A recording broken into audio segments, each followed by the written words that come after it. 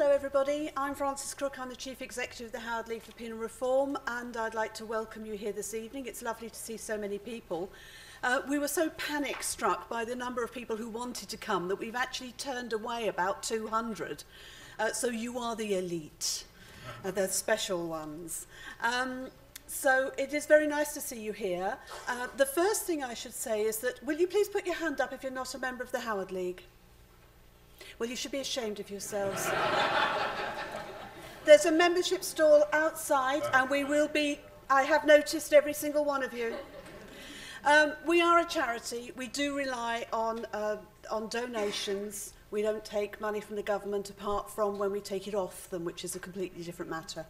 And that's through our legal work. So I'm not going to say anything more about the Howard League. I do hope those of you who don't know will find out about it. I'm incredibly honoured to be here to introduce to you Lord Justice Leveson. Apart from being one of our most distinguished judges, he's also a Liverpudlian, a Scouser, and that is a wonderful thing. I spent many happy years in Liverpool, and it's a very, very special place. He's had the most amazing and distinguished career, having been the senior presiding judge and, of course, chairman of the Sentencing Council, and chaired, as you all know, the inquiry into the culture, practices and ethics of the press. That made him somewhat of a reluctant celebrity, as we found when we came in, had to watch through the television cameras asking ridiculous questions. I mean, really sensible questions. And, of course, is now president of the Queen's Bench. He's going to be talking about consistency in sentencing, which is an incredibly important issue because, as I was explaining when in the green room, I was in a local prison in London recently, and there was one uniformed member of staff to 150 prisoners. So we have to do something about the overcrowding and the overuse of prisons if we're going to have any kind of sensible justice system. So that's my challenge to the Sentencing Council. And Sir Brian, would you like to address this? Thank you.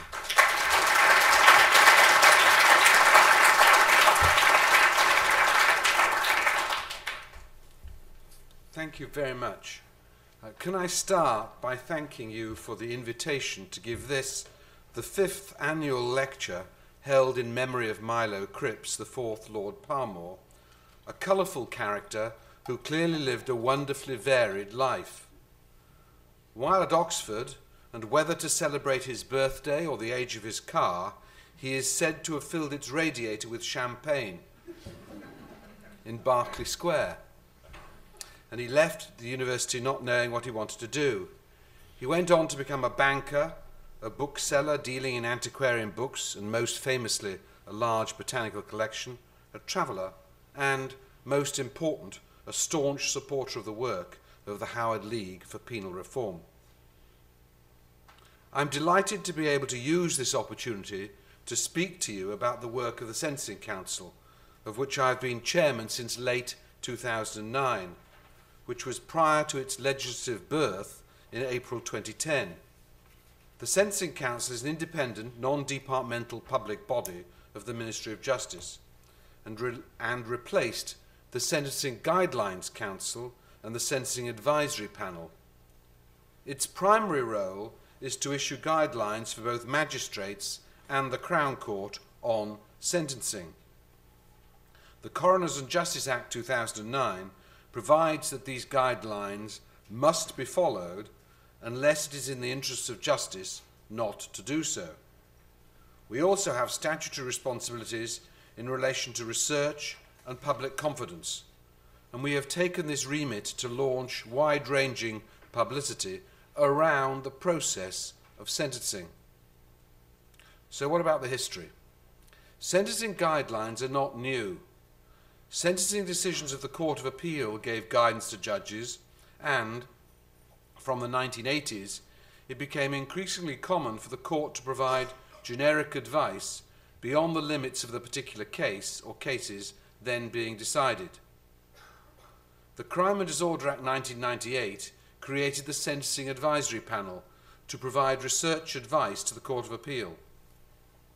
And the Criminal Justice Act 2003 created the Sentencing Guidelines Council, which provided guidelines to which the courts had to have regard. Following the explosion in the prison population and the report of Lord Carter of Coles and a report of a committee chaired by Lord Justice Gage, the Sentencing Council, with more wide-ranging responsibilities, amalgamated both earlier bodies. So, what of the Council? Since it came into being on the 6th of April 2010, the aims of the Council have been to promote a clear, fair and consistent approach to sentencing, primarily by issuing sentencing guidelines, to produce analysis and research on sentencing, and to work to improve public confidence in sentencing. Recognising that it would require rather more time than the Lord Chief Justice could spare, he is no longer the chairman, as he was of the Sentencing Guidelines Council, but rather its president. As I've said, I have been chairman since the commencement of the legislation in April 2010, although I had the responsibility of setting up the operation following the passage of the legislation in autumn 2009. As for its membership, the judges are in the majority. There are 8 out of a total membership of the Council of 14. 2 from the Court of Appeal, 2 High Court judges, 2 circuit judges, a district judge and a magistrate. I believe the balance is correct, with representation from across the judicial spectrum, allowing for a diversity of judicial viewpoints. Judges are the professional sentencers, used to balancing the dictates of the legislation, the guidelines and judgments of the Court of Appeal, and fitting that mix into the facts of the case. They've had a professional lifetime. For the full-time judges, whether as barristers or solicitors, or judges part-time and full-time in doing the job. They're in the best position to know what will help judges and magistrates, and making use of the expertise available, whether any possible changes to the format would assist the process. But the 6 non-judicial members of the Council play an equal role, and there is no question of them being overridden. They are each heavy hitters in their own fields. They include the Director of Public Prosecutions, the Chief Constable of Surrey Police Force, the last police officer to be a member of the Council being the Deputy Commissioner of the Metropolitan Police, the Chief Executive of Victim Support, a Professor of Criminology at Oxford University, a former Chief Executive of the Greater Manchester Probation Trust, and a defence solicitor with direct and recent experience advising clients in police stations and before court on likely sentence. It's this breadth of viewpoint that has enhanced the work of the Sentencing Council as it has developed its guidelines. And let me make it clear that the 6 non-judges challenge the judges of the Council vigorously and to real effect. There is no undue deference, and for the avoidance of doubt, we have never proceeded otherwise than by consensus. Why is all this important? The Council's aim in drafting sentencing guidelines include not only promoting a consistent approach to sentencing, but, as I've said, we also endeavour to improve the public's understanding of the process. That is, the process involved in sentencing offenders and the likely outcomes. In other words, we want to demystify sentencing and get the public to understand what we are doing in their name and why. In order to ensure that we have a wide range of academic views, the Council is supported by 2 advisors with a lifetime experience in the field, together with a small multidisciplinary team of civil servants who make up the office of the Sentencing Council. This team has a number of specialists in the form of policy advisors, lawyers, an economist, social researchers, statisticians, and a communications team. I am immensely proud to say that the talent, commitment, and enthusiasm of the team was recognised not just by me, but publicly when they won the Guardian Public Service Award for Evidence-Based Policy last year for the definitive drugs guideline. When presenting the award, the Observer's Andrew Rawnsley said of this work, and I quote, "The combination of methods employed, from analytical tools to staff efforts, and the overall complexity of their approach is deeply impressive. It is thorough, unique, and highly innovative." So, how judges use the guideline and when did they depart from one? The Coroners and Justice Act provides a different starting point for the proper considerations of the guidelines to that prescribed by the 2003 Act. At that time, the Court of Appeal before that Act, Court of Appeal guidelines were intended to lead judges towards consistent sentencing. Under that Act, judges were required to have regard to the guidelines.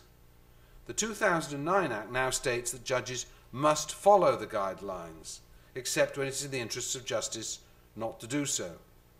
I frequently put it in this way, that the guidelines define a common approach to sentencing, leaving the eventual outcome to the discretion of the judge based on the facts and circumstances of the case before him or her. Judges are also obliged to give reasons when departing from the guideline. So what's the work done to date?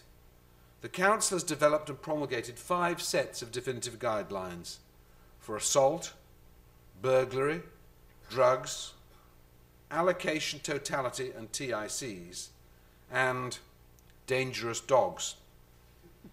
We started with assault because the old guideline was much criticised and we needed a comparatively compact offence group to develop a new approach. We dealt with burglary and drugs because the Sentencing Advisory Panel had issued advice in relation to these offences, and we wanted to use that advice and the benefit of their research and expertise while it remained up to date. Following consultation, definitive guidelines on sexual offences are due to be published at the end of the year. That's this year, following upon work which has taken us over 2 years. It has been the most difficult piece of work that we've undertaken. We will also be publishing a guideline on environmental offences early next year. The Council has very recently finished a consultation on sentencing both individuals and corporate offenders convicted of fraud, bribery and money laundering offences, also with a view to publishing a definitive guideline in the spring of next year, although it will be foreshadowed in relation to corporate offenders because of the likely introduction of deferred prosecution agreements somewhat earlier. Work on health and safety offences and theft is also underway. We welcome suggestions and requests for guidelines from outside organisations and sentences, and have received a number of requests on topics as varied such as level crossings, feed and food offences, and farriery, to name but a few. If I may, I'd like to outline the process of creating a guideline, because there should be no secrets about that. First, the Council identifies its priorities and agrees a work programme. That programme might be based on which offence lacks a clear guideline, or because we've been required by statute to look at a particular area. And guilty pleas is an example of this, and we've started work on that, having originally started some years ago, until the government considered intervening by statute, whereupon we delayed what we were doing. The current work on fraud, bribery and money laundering offences is an example of the Council amending the work programme because the Lord Chancellor requested us to produce guidelines for sentencing corporate offenders to support its legislation on deferred prosecution agreements, as I've said. And it made no sense at all to do that small part of fraud and bribery and the like without dealing with the whole offence. The Council also considers whether a guideline is necessary because the offence is high in volume or where it considers the current guideline needs to be revised. The next stage is to undertake research, whether this be legal, analytical or through engagement with interested groups and the public, to create an initial draft guideline. I'll return a little later to the valuable work of the Council's research team. The Council really values the input of organisations such as the Howard League, who can bring their experience to bear in the early stages of developing guidelines. The sexual offences guideline we're currently finalising is a good example of us seeking assistance from experts in the field as we work closely with Rape Crisis and organisations supporting victims of trafficking.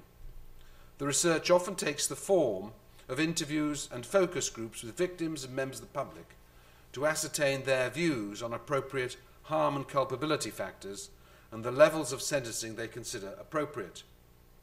We've also increasingly relied upon interviews with judges to ascertain the effect of a guideline proposal on sentencing practice.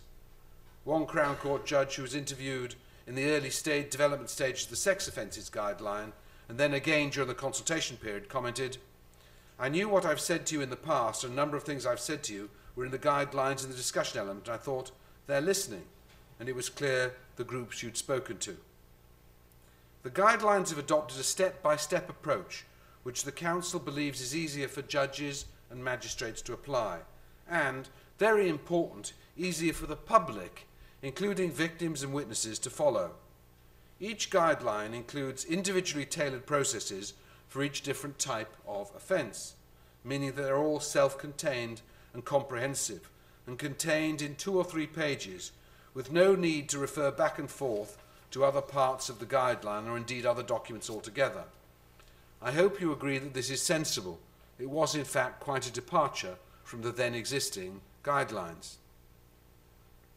We returned to first principles of sentencing and opted to focus attention on the 2 key determinants of seriousness defined in section 143(1) of the Criminal Justice Act 2003, namely harm and culpability. Weighting those 2 determinants equally in order to reach a specific category of offence within guidelines represents a different approach from previous guidelines which focused on scenarios which judges found restrictive and resulted in offences being effectively shoehorned into the scenario most closely resembling the case in hand. Our approach allows for a clear structure which can be broadly replicated for all offences. I emphasise we're not wedded to an exact and limiting structure. Some guidelines will require slightly different formats, but the principle will remain the same, which is important in encouraging a consistent approach. So, what of the structure? Let me use the assault guideline to illustrate the model. This approach has been tried across a number of offence types and is now understood and supported by the overwhelming majority of the many whom we've consulted. It consists of a series of steps. For the purposes of this speech, I'll summarise only. If I'm allowed also to make a plug, please go onto the website and read the guideline in detail. The first step is to determine the offence category. There are 3. First, greater harm and greater culpability. Second, greater harm and lesser culpability, or lesser harm and greater culpability. And third, lesser harm and lesser culpability. At this stage, the court does not consider the defendant's previous convictions or whether he has pleaded guilty or been convicted after trial. The assessment of harm and culpability at step 1 is based solely on the principal identified factual elements of the offence. Any factors not considered here could be considered at the next stage. In that way, we avoid double counting features of sentence. The factors indicating greater harm are 3 in number. First, injury which is serious in the context of the range of injuries that can be presented for this offence. Injury which is serious in the context of the offence is what I've said. It's not sufficient for the victim to have an injury which meets the criteria of the offence. It must be serious in the context of the range of injuries which can occur, and that can, of course, include psychological harm. Secondly, the fact that the victim is particularly vulnerable because of personal circumstances. It will be for the sentencer to assess when a victim comes within this description. An example would be vulnerability to attack because of age, whether extreme youth or being elderly or infirm. A victim of domestic violence could fall into this category if, for example, they've been isolated from family and friends by the offender. Third, sustained or repeated assault on the same victim. What might constitute lesser harm? Injury which is less serious in the context of the offence. Again, This will involve an assessment by the sentencer as to where on the scale of injuries for an offence a particular injury falls. Turning to culpability, factors indicating higher culpability include statutory aggravating factors such as motivation or hostility based on sexual orientation or disability, although for Section 20 and Section 47 of the Offence Against the Person Act and for common assault, not racial or religious motivation, because Section 29 of the Crime and Disorder Act of 1998 specifically creates an aggravated form of that offence. Other factors indicating higher culpability are a significant degree of premeditation, with the sentencer again assessing where on the gradient of premeditation the facts of the case lie. Also the use of a weapon or weapon equivalent, intention to commit more serious harm than actually resulted, deliberately causing more harm than necessary for the commission of the offence, deliberately targeting a vulnerable victim, leading a role in a group or gang, an offence motivated by or demonstrating hostility based on age, sex, gender identity or presumed gender identity. Factors indicating lower culpability are lack of premeditation, again as assessed by the sentencer, being a subordinate role in a group or gang, a greater degree of provocation than normally expected, mental disorder or learning disability where linked to the commission of the offence, excessive self-defence. So what does the court do where there may be no factors present indicating higher or lower culpability? Well, we believe that information will be available in most, if not all, cases that will lead the sentencer to conclude that there is evidence of one or the other, with the discretion ultimately left to the court. Bearing in mind, I repeat, that step 2 factors, which I'm about to outline, should not be considered in making this decision to avoid the potential for double counting. Once the court has decided where the facts fit within the harm and culpability range, it moves to identify which one of the 3 category ranges applies to to the offence. Each category has a range of sentences and starting points. Once the starting point has been identified, the sentencer moves on to consider any additional factual elements providing the context of the offence and any factors relating to the offender, which may result in the sentence moving up or down from the starting point. The guideline sets out the most relevant aggravating factors and mitigating factors for each offence. Unlike the step 1 factors, this is not an exhaustive list. We've never been able to identify or list